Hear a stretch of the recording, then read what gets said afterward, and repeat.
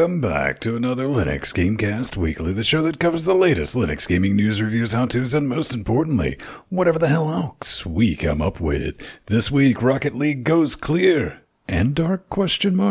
Then Humble drops another outrageous bundle. However, there's a decided lack of holograms. Takes the sexiest of men to port the sexiest of games, even if it just means clicking export. And RPCS3 gets some hate mail. At less, feelings were only hurt this time. Valve takes over 170 games down at once, but the quote-unquote developer doesn't hold it against them, and Interstellar Marines is back from the dead. Not really. I'm Vin Stone, here at LGC Actual, switching the bits, doing the nightmare fuel, popping in, running the board, and all that fun stuff. Joined every week, you know him, you love him. That's our man up north, our Canadian. He's our tamed Canadian podcaster. I'm supposed to be fasting, apparently, I guess. You got a TIL on that. And all the way from Britannia, across the pond, on his island. The idol, what do they call them? Like the Gulliver's Travels? I forget what the Lilliputians? Yeah, the little patrons. I don't know.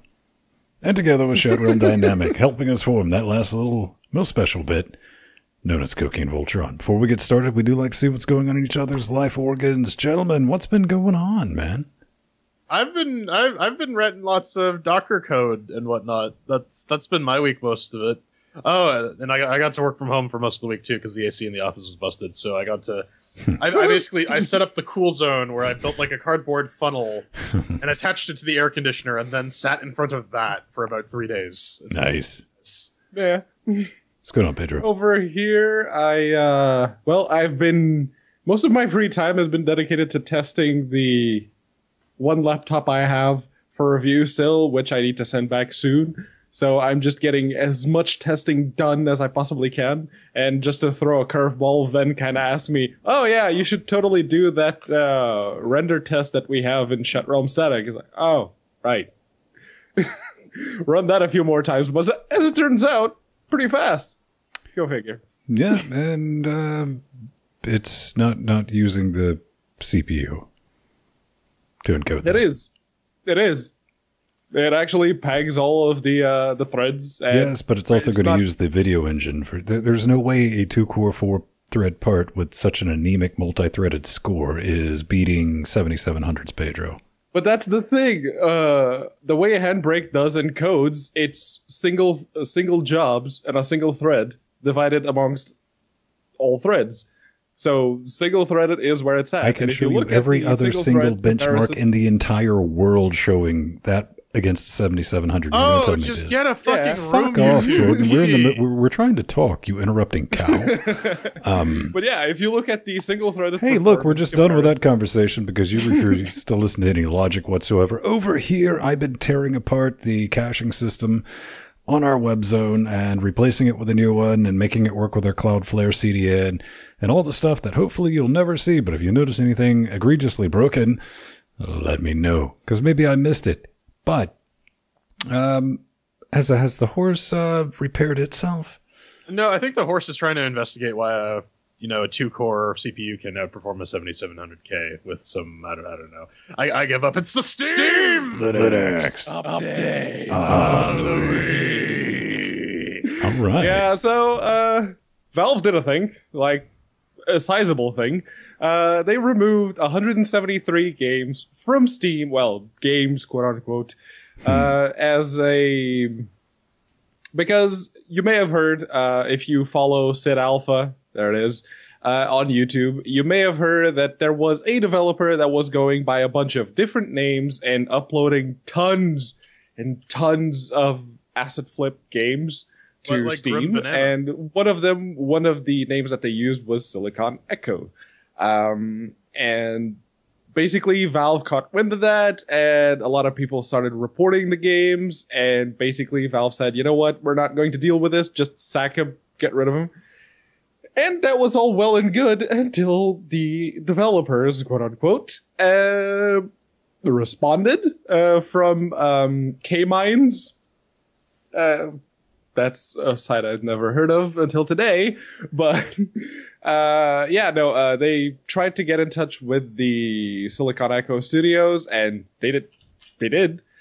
And they replied saying basically, we don't hold it against Valve, but we have proof of purchase of all the assets that we bought of the Unity Asset Store, so our games are legitimate, and we do have the one game that we're actually working on, our big project.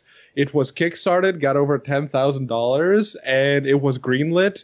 It's about 85% done, and we were just like a month or two totally away from releasing it, you guys. So this is really mean, but we don't hold it against Valve. That's what that sounded like. So they're going to itch is what I'm taking away from this. Pretty much, yeah. I could definitely see this, man. I mean, when this rock and rolled, my first response was so fucking what? I mean, has anyone genuinely looked at like the new release section lately? Since they've noped Greenlight? Because here's the thing. With Greenlight, there was that 0.1% chance of the just people being able to vote shit off the island, and now that's not there. And it's very depressing to sort by new releases. Even on Linux, we're getting flooded with this bullshit too. Oh, yeah. Ever since Steam Direct became the thing, it's like, oh, you got $100? All right, you pay $100 and you can submit, as it turns out, over 50 games at once. Good times. Good job, Valve. This is the quality problem that like something like the Android store has, and I don't think there's really a good way around it too. Just because there's so much garbage that was flooding out all the legitimately good stuff in Greenlight. There's not real. It's just garbage flooding out good games in the actual store. That's not better. I'm not saying it is. I'm just saying that it's a complicated issue, Pedro. There's no room for nuance on the next GameCast, am I right? Oh. No. How long have you been doing this? Longer than I have. You should know this. Shush you. Why don't you two just make out, hey man, we got some patch notes, version 1.37 of Rocket Cars, aka the Autumn Update. Hey, it's here. The Autism Update. Autism Update, man. Show title. Bank suggests those show titles, people. Headlines, Farmstead map, don't work. All right, technically it works, but you can't see any of the farmstead. It's just all blacked out. That kind of went through Q&A. At least it wasn't just me. Accelerator crate, that's been added. 90 free new items added, so if you like collecting that bullshit, that's a thing. Main menu, redesigned UI.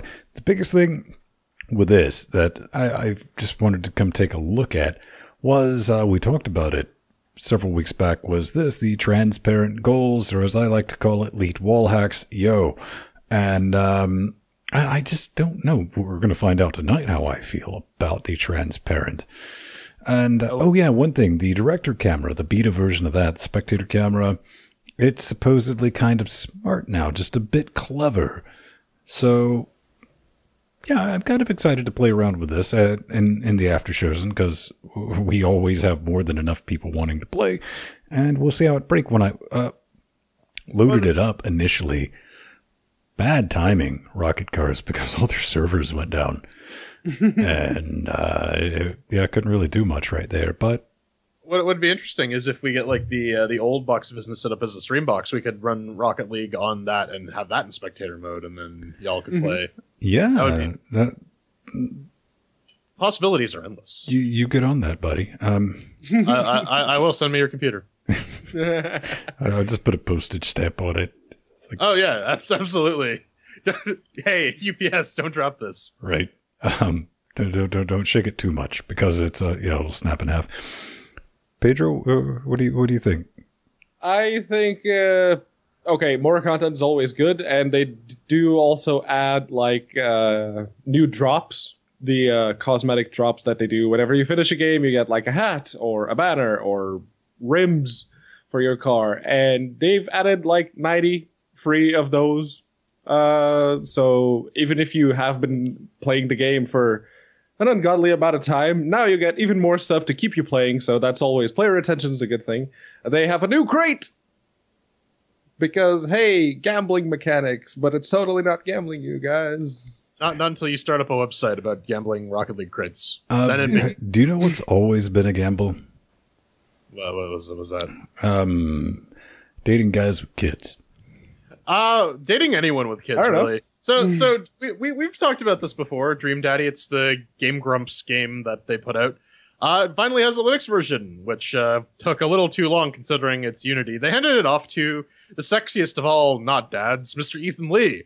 So he has helped Click Export, did some bug validation, and now you can go pick up this dad dating simulator and play it under Linux.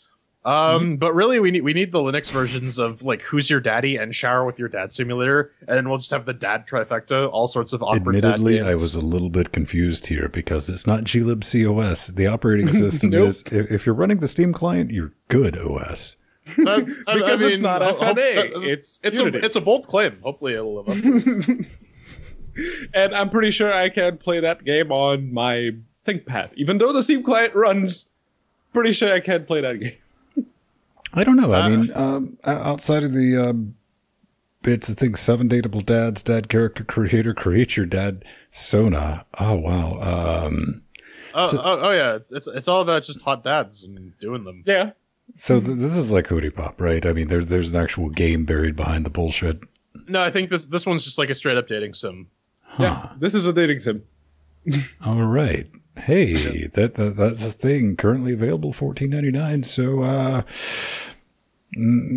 I want to throw some chairs at this. Do like a double feature with Angels of Scaly Wings. Yeah, I am kind of curious to see just if Game Grumps were involved with the production or if they also acted. Apparently, they do act in this game. Yeah. Oh, okay. All right. So yeah, no, that's probably worth it. Could be. Let's talk about a bunch of games that'd be a lot funner if they had multiplayer. Well, it's a little interspersed because one of the middle ones has multiplayer. Yeah. But anyways, this is Captain Caveman. It's a shoot 'em up style arcade platformer. It kind of reminds me of a little bit of the Teenage Mutant Ninja Turtles, like the arcade game. Mm-hmm. And it has the local multiplayer. It's an arcade style shmup. But honestly, what this boils down to, and we're just going to be screaming this for about 15 minutes throughout this entire segment, is developers. If you think your game will be fun with local multiplayer, you should add online multiplayer. Yes. No ifs, ands, or buts. If you think this game is fun with multiplayer, add an online multiplayer functionality. Because there are so many games that say that I look at, oh, this looks awesome. And it has multiplayer. Oh, but I need to actually get people in Meat Space to come to my house and play it. Yep. That was definitely one of the things I was thinking about when we were talking back and forth in the show notes, is it is genuinely easier to organize people on different continents and different time zones around the world to play video games than it is to get 3 people who are over at your house to all agree to sit down and play Meat Space, then get them all to agree on the same damn game. This is true. This Right? is true. Yeah. 100%. Unless your game already has the sort of wide-ranging mass appeal like Rocket Cars, although that's a bad example because, online multiplayer. But yeah, unless your game already has that sort of... It's already in people's minds and people know about it and they kind of curious to try it, you're not going to do very well. If you imagine you have like 3 or 4 friends over and you say, oh, let's play Caveman Warriors, and they go at you like, don't you have Rocket League installed? Let's play that instead. Mm-hmm. Or let's play Gang Beasts or something, like a game that people actually know about. But There's something when you're talking about Rocket Cars is something I forgot to mention. It was a bit of a TIL, and I was like, "How did you not know this, Vin?" Maybe somebody else there didn't. You can disable a cross-platform play, so you don't have to play with a PlayStation balls of autism. Yeah. Well, I mean, we have confirmed that Rocket League does in fact give you autism. So don't get vaccinated and play Rocket League, or else you're just gonna die. You'll implode, man. But coming up next, we got another game that needs network multiplayer: Lancelot Enhanced Edition. Enhanced Edition? No. Anyways, it's basically a game where you joust your friends in a bunch of crazy levels on rockets. It sounds fun. Yeah, you can actually fire your lance as a rocket. Yeah, except I can't play it with you guys. So why should I even bother picking it up? That's basically it. You shouldn't. That's I think it kind of falls under starts. the that's a damn shame because it looks fucky, and we do like ourselves some fucky games. Oh, absolutely. It looks like it's We just played a complete lot chaos fun. of golf with your friends, so yeah. Right. Yeah. Well, we play a lot of Rocket League, which is like the premier fucky game. So let's see. What's it currently run? it's about $10 Canadian. It's It's $6.99 pounds or $6.29 since it's 10% off. They do say you need a dedicated NVIDIA GPU, so sorry, Mesa users. You can go fuck yourselves, apparently. Oh, man. Pretty much. No, I mean, I completely agree with you. Looks cool, but I'm not going to buy it because there's no multiplayer, and I always feel creepy when I bug my neighbor. I'm like, yo, man, can I borrow your kid? I need to test multiplayer out. So Just don't teach them how to do illegal things. I am illegal things. And one more game that we're gonna shit on for not having online multiplayer. This is Ninja Showdown, apparently. No, actually, this one does. This one, single player, multiplayer. Oh yeah, I guess it does have online. So this one does have online multiplayer, but it's essentially just Towerfall Ascension with ninjas, which not a terrible concept, all things considered. But yes, unlike Towerfall, which didn't have online multiplayer, this one does. Well, okay, we know that Ethan can sort of slide in online multiplayer, and it's kind of fucky. Do we want to try that out with Towerfall? Let's see. He did that with Charlie Murder and Vampire Smile. Yeah. Dishwasher so Simile. maybe. But anyways, at least someone clued in. These freaking idiots in balaclavas actually put together a okay looking game with some online multiplayer. You can pick it up for in and around $16. That's a little steep. Yeah. I don't know. Yeah, it no, might be something I worth didn't looking actually notice the price, but yeah, no, that's a bit much. It does require DirectX under Linux though, so at. It does require those DX9 compatible shaders, everyone. So be ready for that. Now, let's talk about some updates and some things coming or just arriving on Steam. Starting with something I don't know, man. It's like it called to me. It was like, you need to check and see if this game's still around. Like, ironically, they had recently made a post, and that post definitely which we missed last week. Definitely rhymed Not this with, week, though. "Hey guys, we're still around." And last week, I remember we mentioned Interstellar Marines when we compared it to another game that was totally dead, and. Well, I think the developer was listening because he said Interstellar Marines is not dead. He's working on update 27. And I say developer, singular, because there is one person left working on the game. So this is one of those games. It's more of a fraction of a developer, though, because Homeboy says he's going to learn how to code and finish the game. Yeah. While working as like a kind of medical assistant, I guess. Which, is all well and good. Everyone's got to eat. But... This is you read this as Ben likes to say, you run through the debullshittatron. This game won't get finished ever. Pack it up, because this is the definition of the sunk cost fallacy. So much money, time, and effort has gone into making this product, and it's wasted. Most of the development team has gone and fucked off. You're not going to be the hero. You're not going to be the William Wallace who's going to scream freedom and get your game finished. This isn't going to happen. Just say, sorry guys, we can't do it. You put our faith in us. And we failed you. Try again next time. Yeah. And while we're on the debullshittatron, this part of the update, they say the next short-term goal is to finally get Update 27 out. Update 27 is centered mostly around expanding our combat sandbox arena called War Games and fixing as many of our bugs as possible. Translation, PUBG is doing really good, so we want some of that money, yo. No. I mean, it could be PUBG, but... I think the important thing to take away from this is let this serve as a lesson to any studio that thinks staying in early access, perpetual early access. This thing has been early access since before early access, like 7+ years. This thing has not been finished.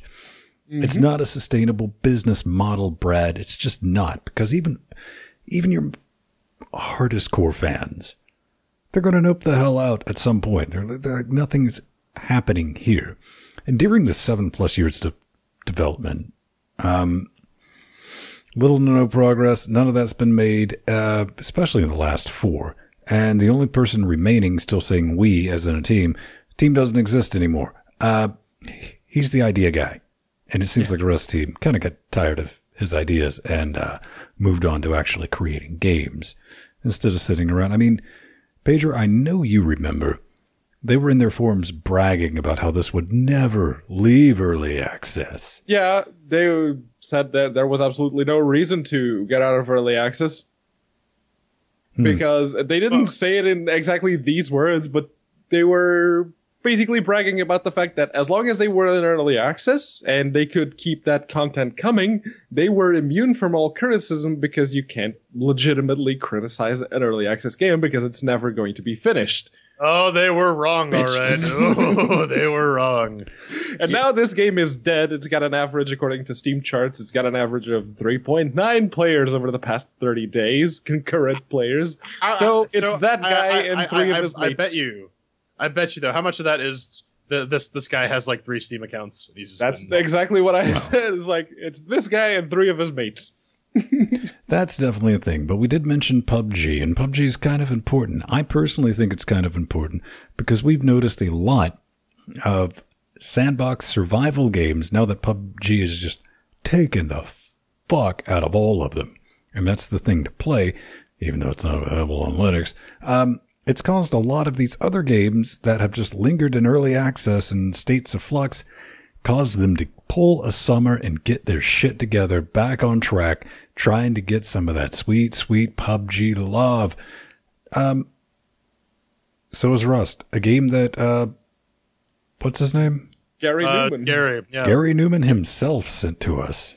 Floppy wieners, man. It was so graphic that they had to turn on wiener blurring by default. Hey, man, I tried it. I started it up to see what this was all about. I was curious to see how it ran on the Ryzen system.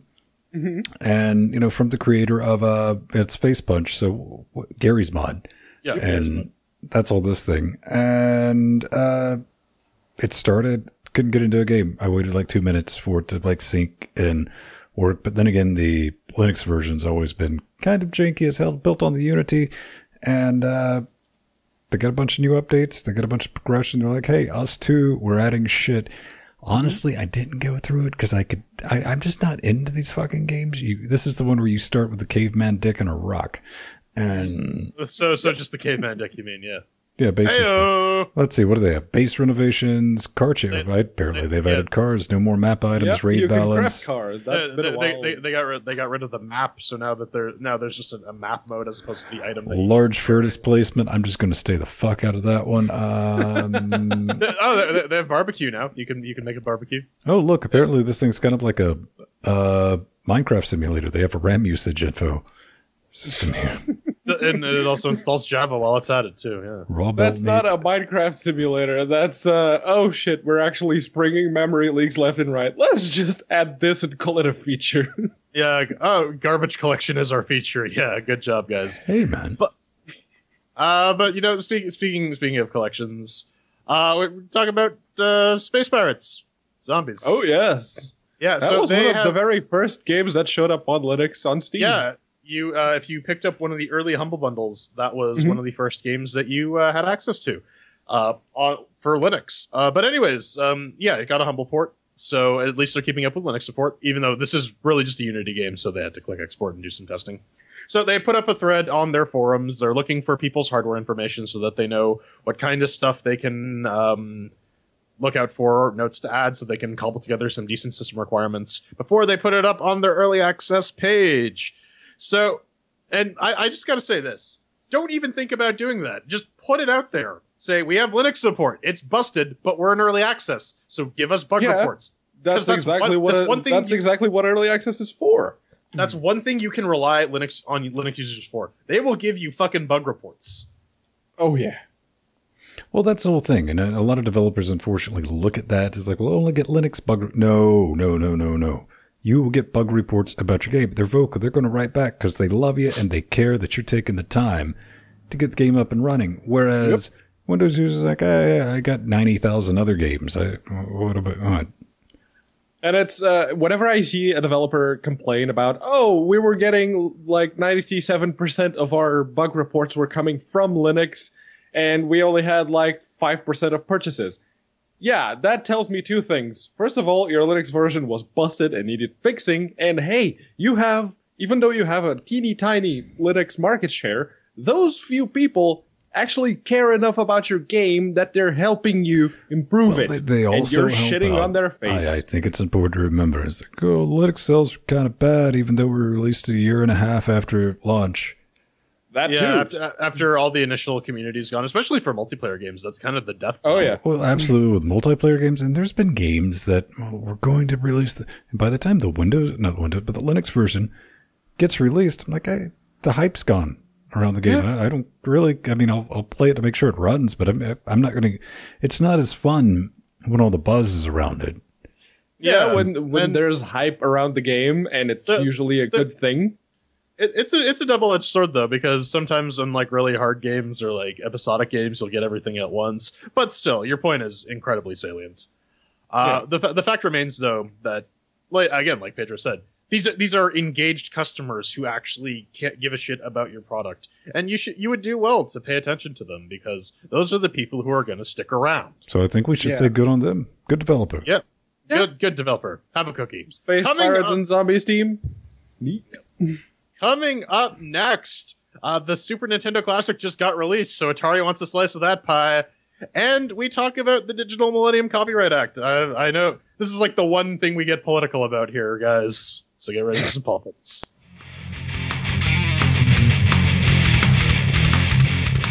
Hello, ladies and gentlemen, boys and girls, everybody on the internet that's watching this right now. You lot are awesome.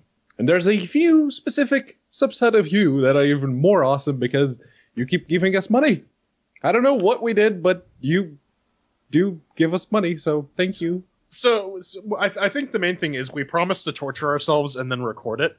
And a bunch of these freaking sadists on the internet are all like, yeah, I'm super into that.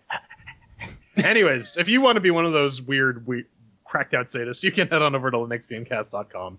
Click the support the shows button. We got Amazon affiliate links. We got a wish list that's getting emptier and emptier. Maybe buy Ven that mixer so that he can, rage on stream. We got PayPal donate buttons. We got a Bitcoin link if you want to send us some magical internet monies. And of course, we got patreon.com/LinuxGameCast, the coolest and most sexy way to support us. We're at 107 Patreons, giving us 208 episodes $1. There you go. That's English. Every dollar you spend is 200. No, that's false advertising. But we're $42 away from getting a merch run. So if you ever wanted some LGC swag, that's the way to go. We're dangerously approaching the end of our freaking legitimate goals before we start hitting log cabins and Pedro making nude portraits of me, even though we're both naked at the time. Hey, man, we even threw some things in there. We got the full 10-minute Slim Book review. I kind of tossed that train wreck up if you want to take a look at it.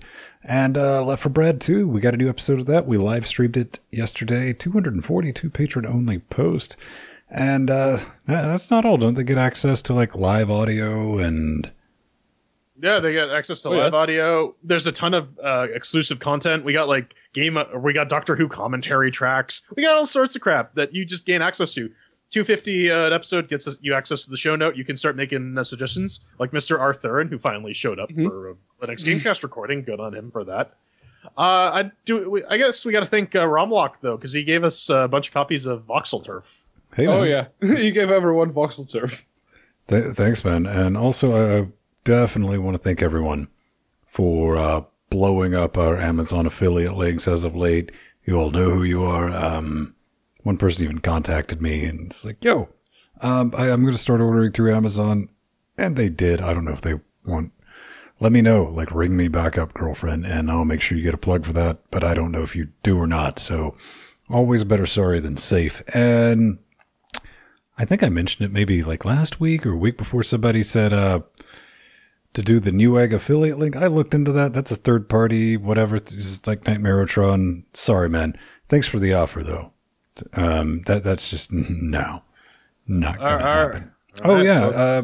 You get a custom RSS feed if you become a patron. Access to our Discord. Yeah, I mean, we do an extra Geez, man, we're like 36 episodes of a show you probably never heard. So if you like this bullshit, man, it's the closest thing we do to an actual production meeting every week to what we're going to be up to. Completely unfiltered. It is. Yeah. Definitely say some things in there that are too hot for this show, even.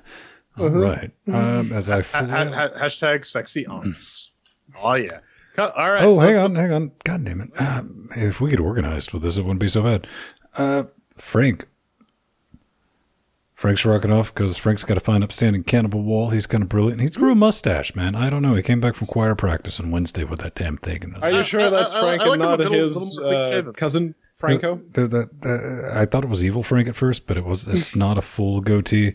But, we got Bradley, Jill and Steve, Maddie, Erod, Michael G, John M, Mr. Red, Linux Nuru, Clunkia, Steve-O, at the Admiral JT, and of course the fine Truckleswick. Most of these people are watching this live right now because they are awesome. It's kind of brilliant. All right, let's go to the news then. So, like I said before the break, the Super Nintendo Classic just came out. I actually had 2 coworkers who camped out to get theirs because they're a bunch of freaking nerds. But Atari decided, hey, we want to get back into the console business. We want to go full on Chuck E. Cheese. And so they're thinking about creating the Atari Box, which they consider to be a sort of open gaming platform, powered by AMD, running Linux. I'm getting some. Hey man, you need to quit being rude because they're going to use. There's a real wood edition, giggity. All I read was, we'll run Linux on advanced micro devices processor and will cost $250 to $300. Listen, man, does that look like a face that would lie or be able to say the alphabet backwards? No. He looks like someone who maybe has a hard drive full of stuff we shouldn't be asking questions about. Yes. That's all I'm going to say. But anyways, Atari seems to want to get back into this. This void's already kind of been filled because you have like Android set-top boxes like the Shield, or even kind of like the Nintendo Switch, or you can just get a Raspberry Pi with RetroArch, and it will do more or less what this thing is going to do. I guess having an actual x86 processor theoretically would make this a little better, but again, you run into the thing with like the Mach Zero, where the hardware is just not going to be great for most of the games you want to play on the couch. No, I mean, I think that really does kind of roll into the whole concept of even $250, $300. You can't build a box that's really going kind of like the Smash Zero, like you just said, man. It's going to be able to do anything. And here's a netbook using an AMD APU from 2009 that costs around that much. That's Nintendo released the NES Mini and now the SNES Mini, 65, 70 wet, stinky American caches. They made a killing. These motherfuckers over at Atari, in name only, really. This is not the Atari. Because this is not actual Atari. Yeah, and they rock out and they're like, hey, everybody, let's go full retard. Because nostalgia, right? They'll spend $200 on games you can play in your browser or on your seriously, phone. quit laughing. I mean, does this thing come with a Jaguar emulator? It could. But again, you could accomplish the same thing for $50 with the Raspberry Pi. Mm-hmm. Oh yeah, Raspberry Pi 3 done. That really does seem like the most common thing I've heard is people say, "Yeah, my Raspberry Pi already does all this." So, yep. And the only people who are buying the Nintendo SNES Mini are, the nostalgia crowd. Really? Mm-hmm. Yeah, you can't even number one, you can't even use the Super Nintendo controllers because they're using the custom USB header or whatever. Yep. That's probably still USB. And number two, you can't even use the controllers that come with the Super Nintendo Classic in the actual goddamn Super Nintendo, which would be a reason to buy it. Here's the thing, though. Will my Sega Genesis controllers work with the Atari box? We'll find out. If you have the USB adapter, maybe. Well, I'm just saying my Sega Genesis controllers worked with the 2600. And vice versa. Can you plug in the Atari controller to this thing and play your games? Mm-hmm. Stranger things have happened. Hey, somebody's taking another crack at doing something that the infrastructure's not in place for. Indeed. And this story actually comes from one of our lovely contributors, Stephen, and he let us know about Jump, which they self-proclaim to be the Netflix for games. It's not the first time we've heard that. For indie games. You got to qualify that, because you're not playing PUBG or GTA 5 over this. No, yeah, sir. I will get to that in a moment. So this is a streaming game service, which right now only seems to have mostly indie games. Very low requirement indie games because of the way that they use their streaming technology. Manages to make most games boot up within 60 seconds. So that's good.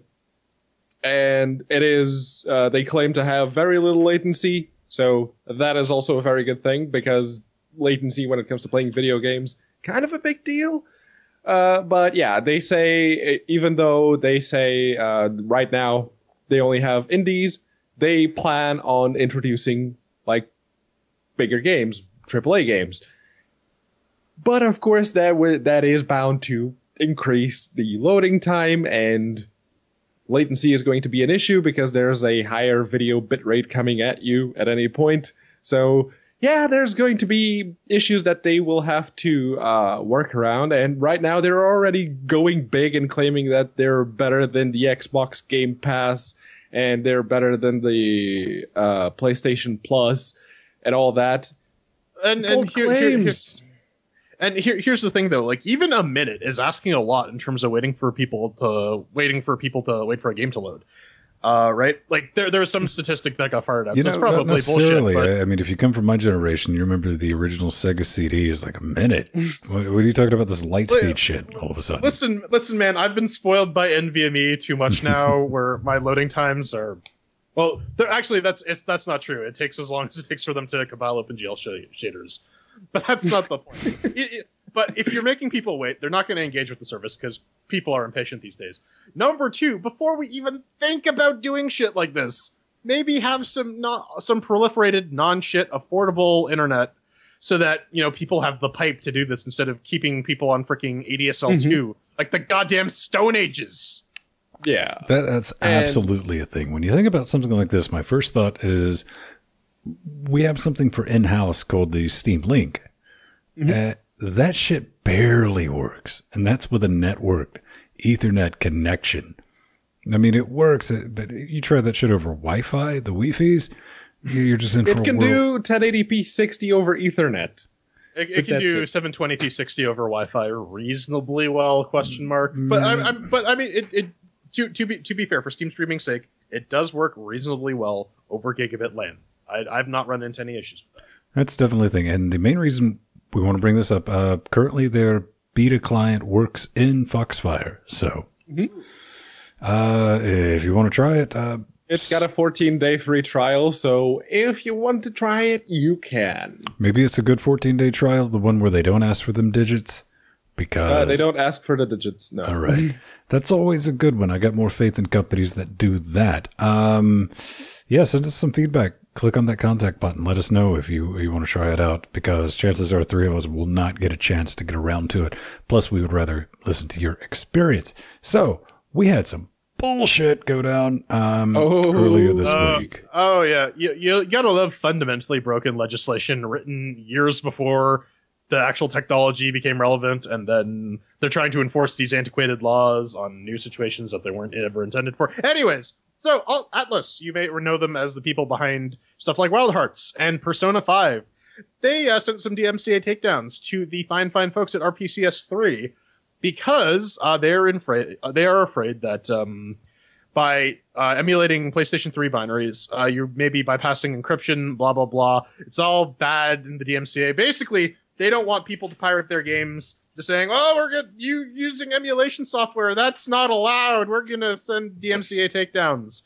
And all this really resulted in is RPCS3 has gone and removed all mentions of Persona 5 from their website to stop them from stop Atlas from going after them. But I'm curious if this is going to start a precedent, though, because with all these retro console things coming out, these companies are looking to make a ding in the market that is typically serviced by emulators. And the easiest way to do that is to say, well, now these emulators are illegal, so now you gotta buy our shit. So will the folks at Nintendo and Sony eventually decide to go after Dolphin and RPCS3? I think it's ultimately very likely. Here's the thing. Sony has already tried to go after emulators, and they lost. But it doesn't matter anymore, because you can still bring a full legal weight down on a group of people constructing an emulator. Emulators, by definition, are these sorts of projects are labors of love, and you can't write a check that's made out to love. No, you can't. But here's the thing. What Atlas did, they didn't go after them specifically because they remembered that Sony tried to go after an emulator specifically and lost and had to pay all the court fees. So instead, they went after their Patreon pages. And kudos on Patreon. Instead of just pulling a YouTube and nuking their pages from existence, they actually went up to them and it's like, yo, this is happening. Do something about it. We recommend you get rid of all the mentions of Persona 5 from everywhere. And they did, and Atlas now doesn't have a case anymore. Okay, all right, first of all, Atlas, I'm guessing Japanese game developer? Oh, yeah. Okay, guess two, they don't have a PC port of this. Nope. Okay, those two things right there explains 99% of our fucking story. Dick Japanese game developer. B, refusing to release it on PC because fuck you, that's why. On top of that, good job, morons. Streisand effect, this happened earlier in the week, but by the time Friday rolled around this week, more people knew about RPCS3 than ever fucking before, and they're playing your game using that goddamn emulator. You fucking morons. And those two Patreon pages they tried to take down, all of a sudden they got a new influx of cash. Yeah. Good job. As it turns out, that not only are they just doing a lot of cool stuff, they're creating a product that people actually want to use. Oh, yeah. So people are just going to pay them for it, one way or another. I mean, they were trying to use the DMCA to do. It's just bullshit. They were abusing the DMCA takedown. Right. And that's going to happen. Again, good on Patreon. Good on the Pampamoose cats for, kind of holding true. That's one of the reasons we're kind of behind the patrons, because, I mean, they're legit. They're fair, man. They just don't do the scorched earth new YouTube type bullshit. And I guess in all fairness, man, RPCS3, we're kind of landed on thick with like, yo, hey, everyone. Look at all of these games we can play on a platform they're not meant to be played in. Right. Yeah, that's going to ruffle some feathers. Yeah. So, Russell some Jimmys. It's, I don't know. I mean, this is probably, well, not probably, definitely above my pay grade and probably everyone else. So let's get on to something that Humble kind of It's truly outrageous. Truly outrageous. What are we talking about? We're talking about the Humble Gems Bundle 2. It's a thing. It's out. It's all in your face. Pay what you want for really some games I'd never heard of.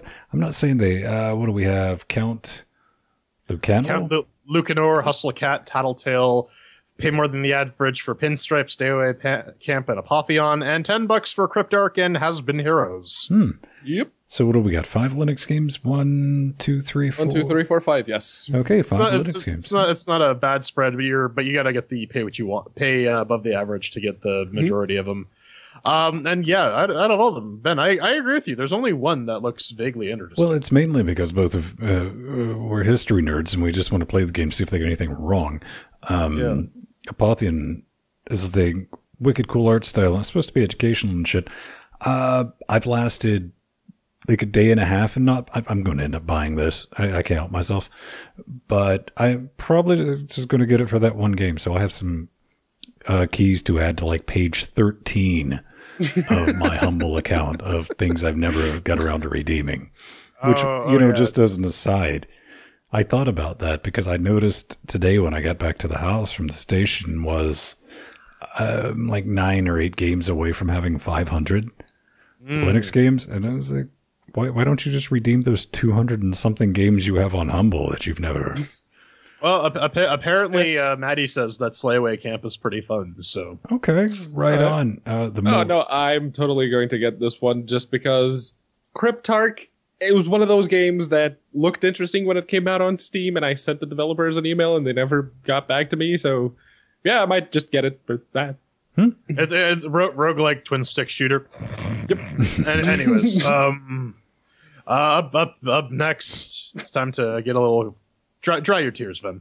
Hey man, we're talking about wine. We're talking about wine 2.18.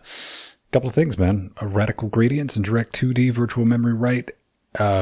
Watches improvements, free type. Ooh, compatibility fixes, various bug fixes, and the one that kind of caught me, I was like, all right, seriously, somebody help me out here.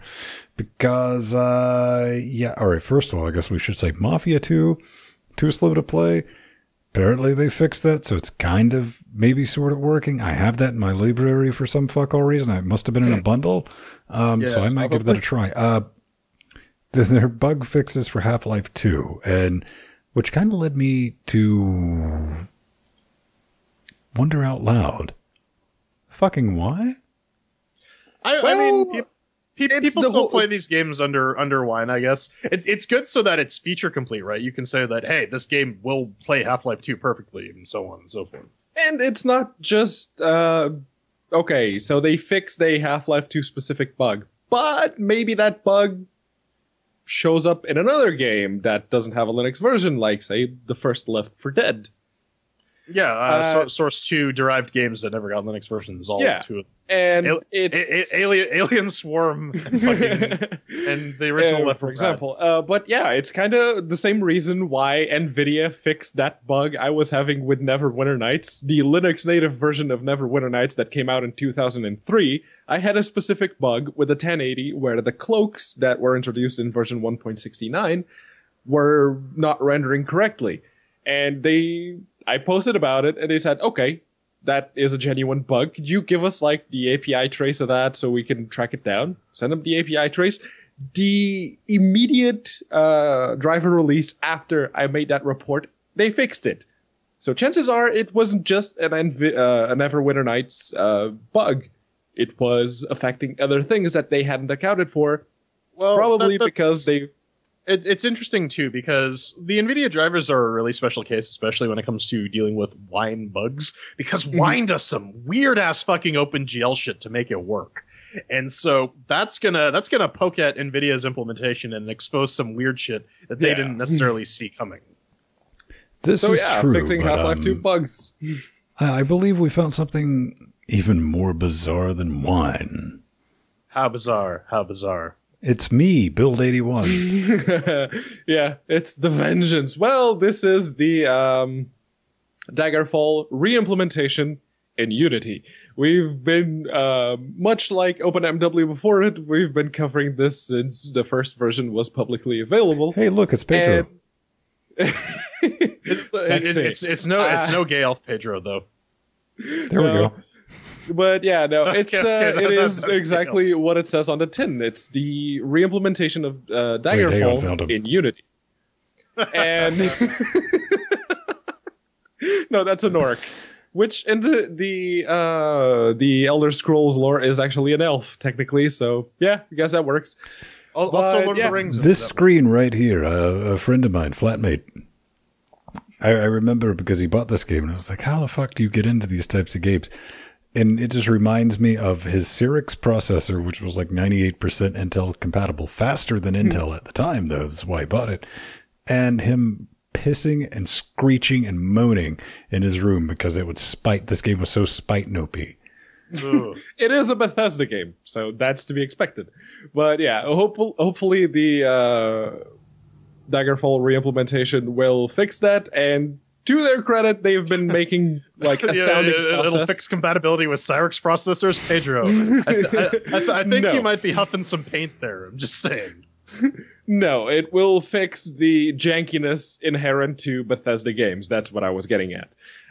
This don't play built the in Unity, and they've already managed to get the main quest. The moment you start the game, you get the main quest as you're supposed to, although it's not feature complete yet, which is the case with, say, OpenMW. And since OpenMW is mostly feature complete right now, might as well find a new completely insane project to talk about. And so Daggerfall is actually free. You can get it off the Elder Scrolls website along with the original Elder Scrolls Arena. So, I mean, this is really a thing if you don't want to fire up DOSBox to play it or virtualize FreeDOS because you're a weirdo and don't want to virtualize FreeDOS for some reason. But, it's definitely a thing. Unity is a questionable choice, but hey, if it works, it works. Yeah, man. So here's the thing. I remember, I don't know if it was last week or maybe a week before that. Somebody was like, man, we need more MMORPGs on Linux. Okay, done. How about even better? How about one that's open source? You don't see a lot of those, do you? But this is one such example. It's Daemonin. Yeah, no, the Daemonin sounds most correct. See, I thought it was named after like the Mayhem song, but I guess I was wrong about that. Don't know. Yeah, only Strider gets that joke. And yeah, no, I downloaded it. The installer works fine, at least on 1604 LTS. And the one thing that it did that really genuinely bugged me is that I have two monitors in a single X screen. NVIDIA used to call it Twin View. Now it's just called the Extended X screen. So you may remember that SDL 1.2 liked to, when you have a monitor configuration such as mine, it would disable one of them and just have the active monitor be resized to whatever the game's full screen resolution was. Well, this game does that. I'm not entirely sure if it's still using SDL 1.2 or if it's just a really bad custom engine, but this game does that. And the kicker is, it resizes your screen to 800 by 600.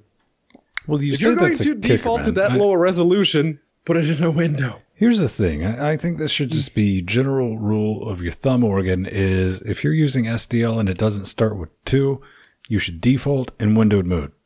Yeah. Period. And or start using Mr. Alert's projects. Yeah, SDL 1.2 to 2.0. Yeah, I mean, so I mentioned this a little bit in between bits, but this game does something I find really annoying, where they make you download an installer script that basically has the archive built in, except it didn't seem to work for me, and I tried poking at it, I tried opening it up, and I just couldn't give a fuck because I don't really care about MMOs. But really, guys, just make it a tarball. Let me extract it. If you need to update files, keep it in like a directory within that directory tree, and just download stuff there, guys. It's not that hard. I don't need. This isn't Windows. I don't need .exe files. Yeah. There's probably a reason there's not a whole lot of people using. Well, that's the reason is actually Steam, because Steam just made installing games on Linux that easy. Hell, yeah, the sad thing is, even on Windows, you still need to install random exes to make your game. Oh yeah, no. Every single game you install from Steam on Windows installs its own version of DirectX, its own version of Microsoft Visual C, and its own version of .NET. Yeah, it's a little fucky, but just as a general note, Linux developers, can we move away from this and just we tend to our ilk tends to know what we're doing, so just give us a tarball. That's all we ask. Pretty much, yeah. So coming up next, we get screamed at and then stuff explodes. Stay tuned for more details about that.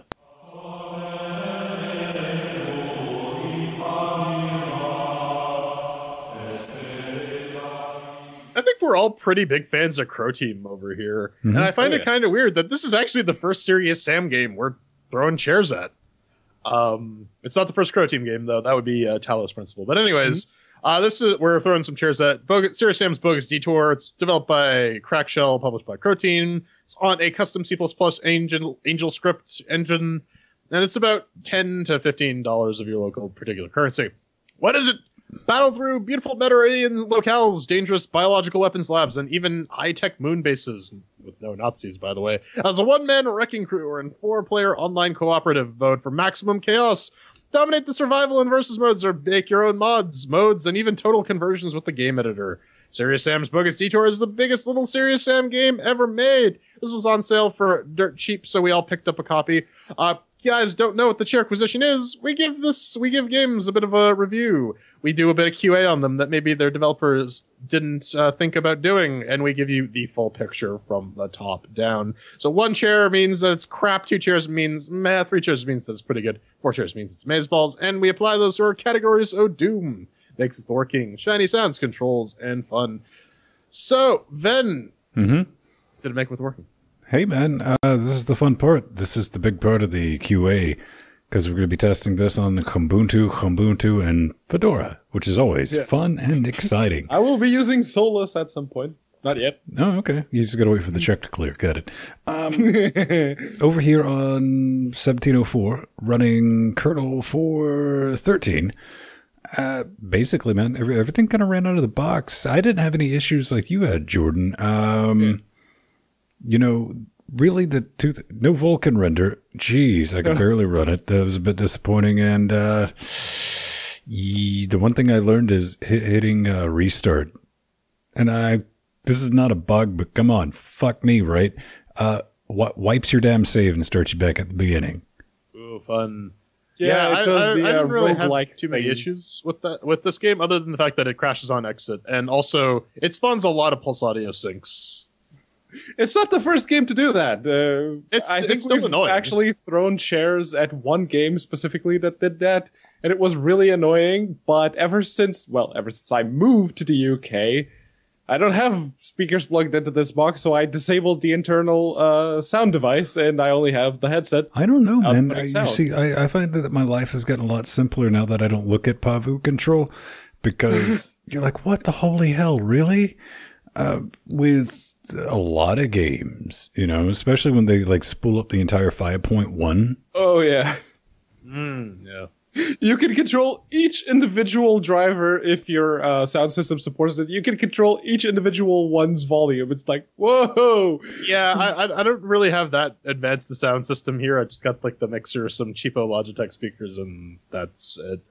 But I mean, yeah, everything works. I don't think this game like really would affect any of our systems. I mean, I got the i7 with i6700K with the 980. Then you got the 1700X Ryzen with the 980. Regular 1700. Or 1700. It's overclocked to be equivalent to a 1700. It beats a 1700X. Yeah. So there you go. My point stands. Anywho, and Pedro, you got a 1080. So I mean, yeah, like this even with the FX 8370E, it ran stupidly well. Oh yeah, Four chairs across the board here. Pretty much, yeah, 4 chairs. So that's 4 chairs for mixed with the working. How about shiny and sounds? Moving the panel on, did it make what the prettiest for you, P-Baby? Yeah, it did. I don't like the hipster pixel bullshit. I think that shouldn't come as a surprise to anyone who has been watching our CHAIRQUISITION, as it's called. But yeah, no, it doesn't get 4 chairs for me, specifically because of the bullshit hipster pixels. It hasn't gone back around for me yet, so the sounds, on the other hand, this sounds like a proper Serious Sam game. They nailed it. They nailed it. They did. Yeah. Both of you are high. Quit doing drugs, kids. They did. Say no to crack. No. And honestly, like I would have honestly given this about 2 chairs, if not for the mellifluous voice of Mr. Sam Stone. I heard that, and then that lizard part of my brain's like, okay, yeah, we can kind of get into this. All of the sound effects were stupidly on point. All right. The background noise, I had to note it. Even worse, it sounds. Yeah, they had Serious Sam voice samples in there, and holy fuck, did it sound like it was the original voice samples, all scratchy and.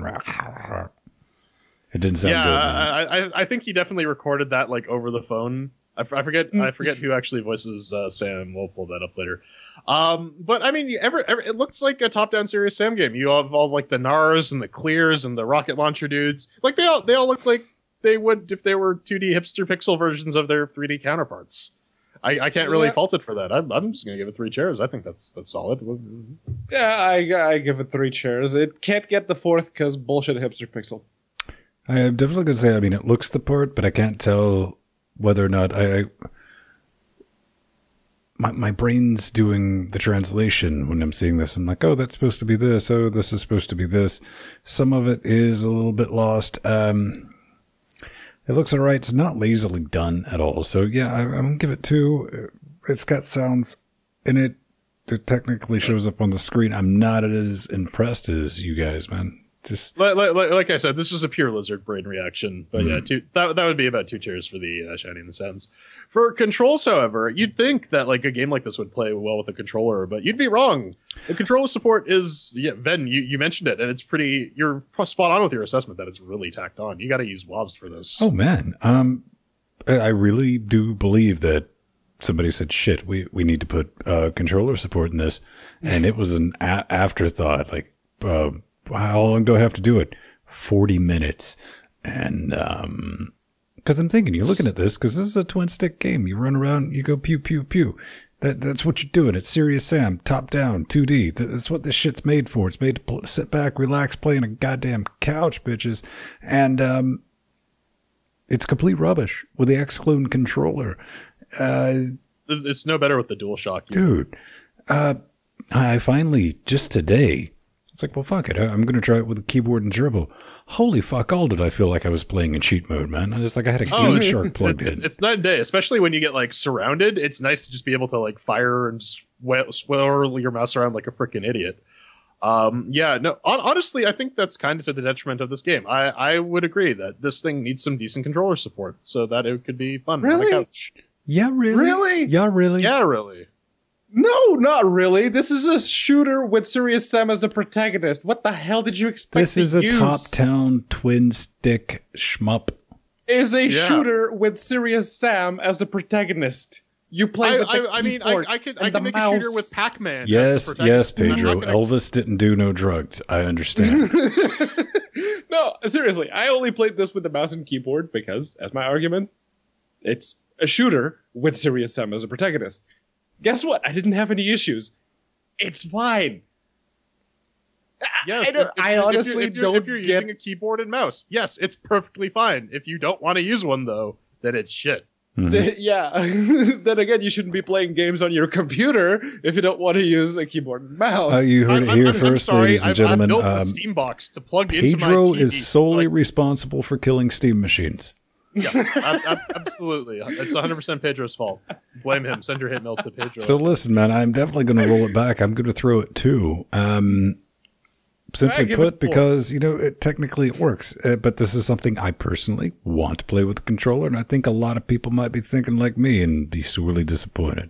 I mean, for the actual intent, for the properly designed control in the keyboard and mouse, yeah, it definitely gets 3 chairs. Not enough to ding it down to 2 because the game is technically playable with the controller. It's just kind of bad.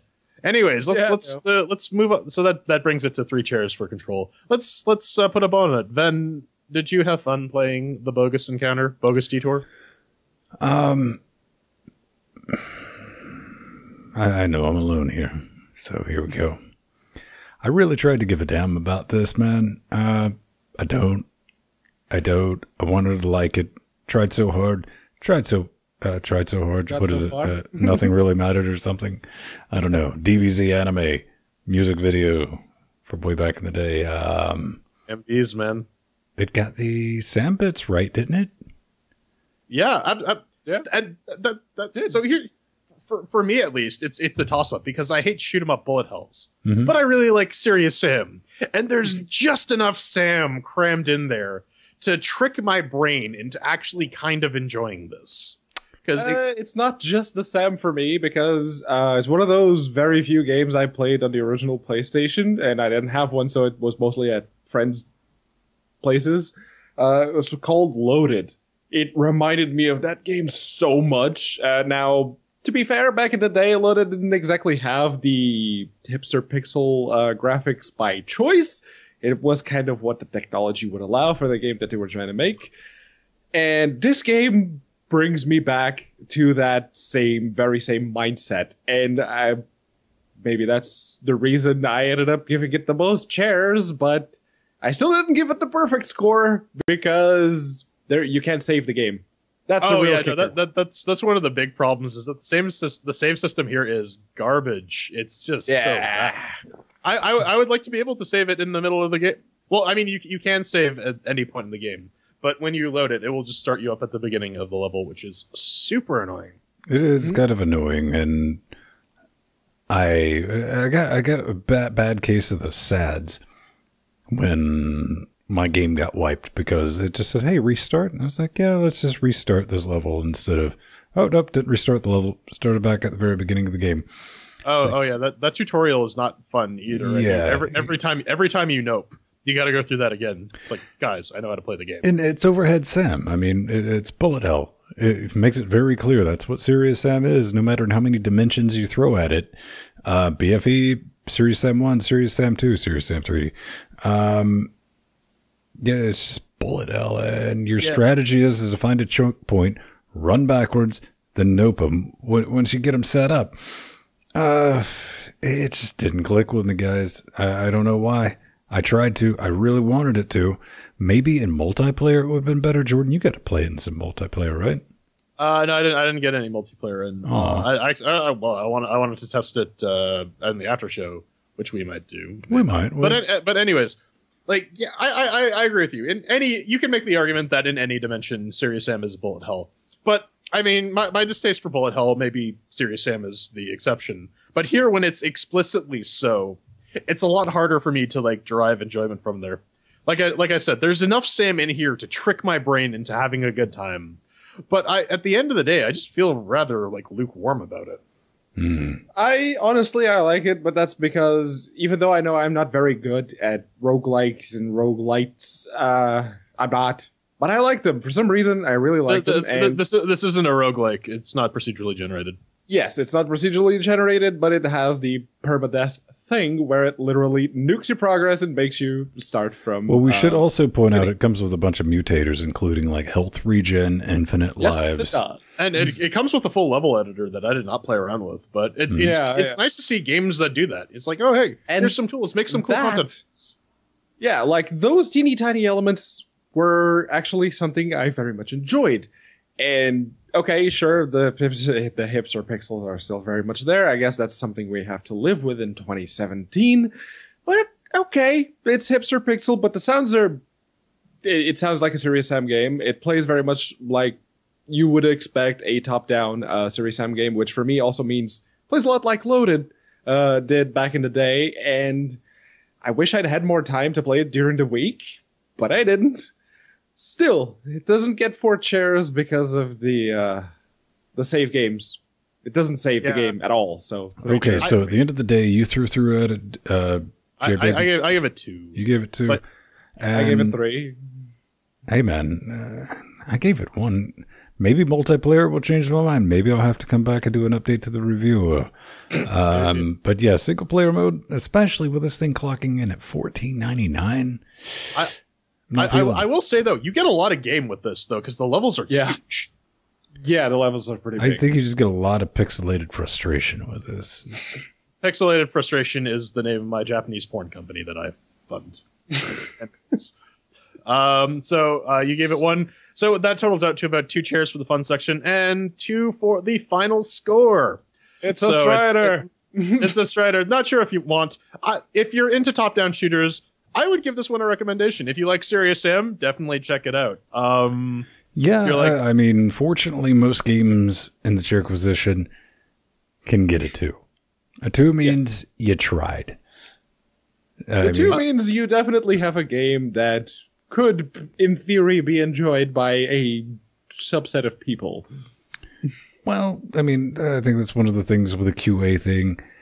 You will be able to run it on your system sufficiently enough in order to form your own opinion, as you should.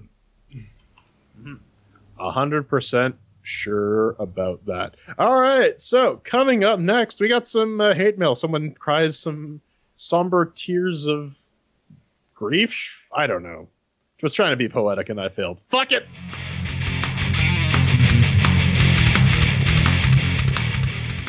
Ladies and gentlemen, boys and girls, if you'd like to join the discussion on how we can improve the... turns out I forgot to turn on some lights. Hold on. There we go. And then he catches fire, folks. The aristocrats. If you'd like to help us improve our SEO when it comes to completely random terms and having them come back to LinuxGameCast.com, you can do that. How? Well, throw us your suggestions. Go to LinuxGameCast.com itself, hit the contact button, fill out the form. But there are some new things that Ven was kind of busy doing over the week. Now we have multiple different topics that you can contact us to, just have your... What do you think, Jordan? Maybe I should just throw one in there as like elf boogers. Yeah. Just fucking human sales. So besides Linux Gamecast Weekly, what we're doing right now, LWDW, that thing Ben and I do in the middle of the week, you also have reviews. So if you're a game developer, you want us to review your game, or if you're a watcher, listener, whatever, and you have a specific request for a review for a game, let us know. Just pick a review on that one. Although if you are a developer, you should still send us keys, a build we can share among the three of us, something like that. Because if not, the old rule still applies. You get to be made fun of. And the other, well, that's just the other. Are you a White Walker? Use that one. It's racist. Listen, man, dragons are people too. Even Wait, I guess technically all Canadians are White Walkers. Yeah, that's just super racist, man. All right. Wait. Come on, man. Real talk. Is there any part of Canada that doesn't have snow? Vancouver. Yeah. Damn it. Technicality. All right. So this is from Forskeen, this first hate mail. He says, "Then what happened to the somber mood? Bring back the darkness. There's too much light. It hurts my poor eye pussies. Celebrate good times." Yeah, Mr. Forskeen says he prefers Ven as the Prince of Darkness, not the bright, sparkling wannabe vampire.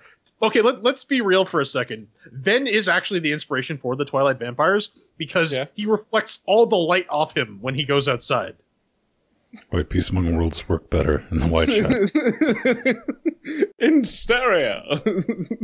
So yeah, you know what? I'll say the new setup Ben has taken a little bit of getting used to. I like being able to see his face. He's very handsome. I like being able to look at it. It's a little further off now, so I gotta squint. Well, I don't know. What about you, Pedro? What do you think of the new setup? Much like you, Jordan, last week, I don't really have a dog in this horse, so okay. Prince of Dark. The fuck? He's trying to say. Listen, man. Popeye's chicken is the shiznit. It is the shit. All right, real talk. Popeyes, give us a call. We're totally up for that. About eating chicken. Dude! If you want to give us free fried chicken, dude, I'm on board. Yeah. Not only will Jordan die, it will be glorious. Hey, man, we kind of had to put some lights down here. That's the thing because there's no overhead lighting whatsoever, and I've been lit thanks to Jill and Steve, and thanks to Michael G. For 2 or 3 months now, so you need to watch the show more often, young person, human. No. You see, I think he was actually giving you the benefit of the doubt. It's like, no, he's going to go back to his old ways. He will return, and he held out for 2 months. No, no. He's expecting you to move the studio back upstairs. Oh, okay. Yeah. I was like, how dark do you want it to be? All right. Y'all motherfuckers need to shut the hell up because I know what your answer is going to be. But you kind of want to finish a fucking sentence, motherfucker. Now, let me get it out. Do it. You want some decent lighting when you have a plate glass desk that is black. Just saying, That's man. racist. No, what I could have said after that would have been racist, yet I chose not to. Gotta keep a finger on that Spock button, man. Finger on the Spock button. It's definitely a thing, ladies and gentlemen, boys and girls, because I think on that bombshell, let's cue the music. You can always find us around 9:30 Eastern Time. I know Linux Nero in Space Tanzania couldn't figure it out when he clicked on the video and it told him how much longer it was. But that's all you got to do, man. Blow us up on the YouTube, youtube.com/LinuxGameCast. Smash that subscribe button, fam. Click the ringy bell of fuck you because that's why, because then you'll get the alerts. Or as the patrons know, before we go live, if we do a special live stream like we did Friday, you will get an alert in our Discord chat of business. That's the thing. Get in touch with me at Vinstone on Twitter. Search Vinstone. I'm on the G+. You already know all that business. It's legit. I'm Jordan Svung. You can find me slapping people's hands just away from the keyboard so that they can't actually finish sentences that they type on the internet. On Twitter, at The Burning Pool on that, plus Jordan Svung on Google+. You will find me not doing any such things. In fact, I will expect you to throw all of the bullshit you can muster at me, be it at @unaccounted4 on Twitter or plus Pedro Mateos on Google+, and chances are I've probably done something to deserve it. Probably. That definitely seems legit. And, hey man, Did you forget to do the credits again? I didn't have time to do the credits, so fuck you. I mean, how about... So we're gonna do them Whose Line Is It Anyway style, or we're just gonna make Pretty up a much. bunch of shit. Well, no, if you stay tuned, watch the produced version of this, because when I forget to do them now, I key them out, so it's just the text flying over us. Mm-hmm. So that So you can tell we're buying you some time because we don't exactly know how long the credits roll. Well, Ben knows how long the credits roll. Yeah, We I don't know. fucking, we don't fucking know, man. We're basically here bullshitting for as long as all the lovely people who keep giving us money scroll by. And Yeah. we're not complaining. Genuinely not complaining. Give us more money. You'll honor awesome. $10,000 an episode. We go to fucking Kansas. You want to see this? We'll die, but you want to see this. So maybe we need to do it for like 5,000. We just moved to like Maine. And Stephen King shows up. Oh, it's great. We get a Zombie Stephen King. Woohoo. He's not dead yet. You will be. 5 dudes.